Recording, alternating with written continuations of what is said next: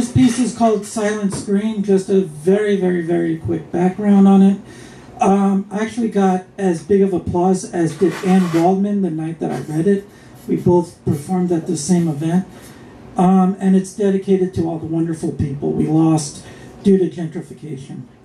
It's entitled Silent Screens. All the porn houses are closed down now. Projectors stare blindly into the vacant theater like an empty gun, with no more images left in the chamber as the film finally snapped from the pressure of those streets, wiped clean of all memories of those who died just to keep it all together. Those faces have vanished into the silent screen.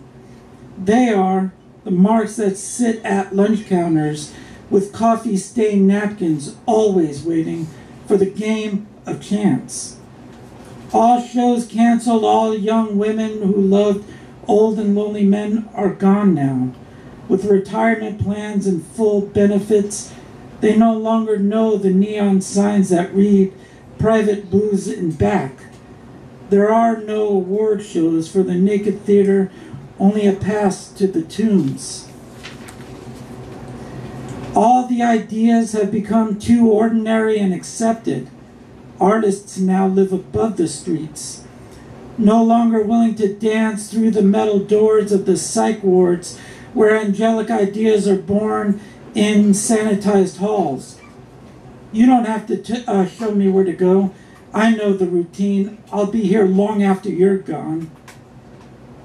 The academies have castrated the word, turning all meaning into a blue mist of barren winter on the written page. It's all advertising now. Dead images of beauty's final curse. The brown snow of these of the East, continues to whitewash the crime which the city was built upon. The Wall Street deals, the backroom deals, the racetrack deals, the under-the-table deals, the offshore deals, turning housing court into a collection agency where judges do the work of filing clerks.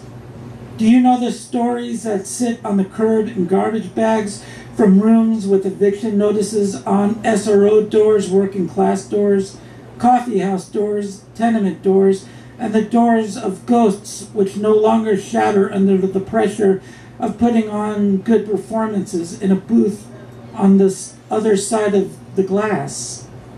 Now they perform under the Hudson moon, just beyond the reach of old men who forever will feed $10 bills into slots and sit on plastic chairs waiting for show which will never begin.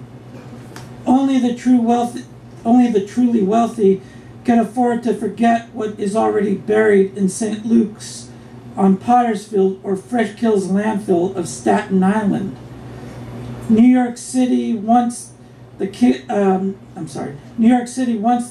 of misfits, now sits like an empty storefront with for rent signs pressed against the glass, or the last great porn star presenting herself to those lined up on the other side of the camera. Thank you.